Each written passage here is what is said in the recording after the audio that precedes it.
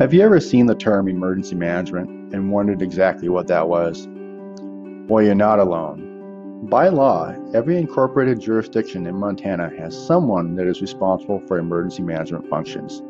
However, the work being conducted is largely a behind-the-scenes activity, with the exception of when a large disaster does occur and the emergency manager becomes front and center.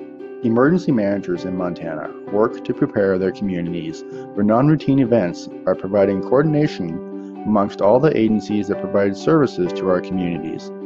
By facilitating this coordination and capturing it in written plans, we establish a common process for responding to large incidents in Gallatin County. Emergency managers typically categorize their activities into 4 areas. We start with mitigation activities, where we take known hazards and their projected impacts and do work to minimize the effect on our community. Next, we look at what we can't mitigate and prepare for those hazards. Emergency managers spend most of their time conducting these preparedness activities. Despite our planning, at some point a large incident will occur, and the community will have to respond to it according to how we planned in our preparedness activities. After this incident is over, emergency managers then shift into a recovery mode where we work to try and get life back to normal for those who were affected by the incident.